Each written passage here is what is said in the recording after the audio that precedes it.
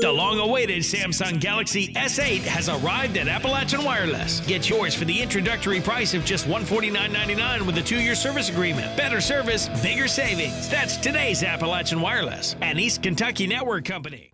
It's National Teacher Appreciation Week, and Tuesday was National Teacher Appreciation Day.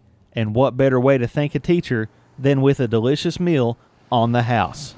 That's what Gatti's in Pikeville did Tuesday. The restaurant treated any teacher or school administrator that showed up to a free meal just to say thanks for the work they do educating children. We just decided that we want our community teachers and the teachers of our region to know how much we appreciate you. We're big on field trips, on birthday parties for kids, for families, and we wanted to show them how much we appreciate them, and we know what it goes into, or what goes into taking care of our children and teaching our children. And those that benefited were grateful for Gatti's gesture in appreciation of them. It's not very often that we get appreciation for the hard work that we put in to the children and to our community. And when Gatti's does something like this for us, we are just very thankful, very appreciative. Like I said, it was amazing. I'm blessed to have the job that I do have. I love the job that I do.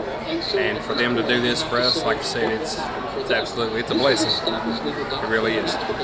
We just wanted to treat the teachers. We wanted them to know that what they do is above and beyond what's expected of them. They're our future. Our children are our future, and the teachers really, they're a significant impact. They're a significant part of our child's lives. We do a lot for the community. We're always doing donations. We're always, doing free kids buffets, free game cards.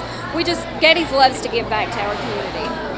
And even though school is nearly out for the summer, Gatti's proved that it's never too late to thank a special educator. From Gatti's in Pikeville, Chris Anderson, EKB News.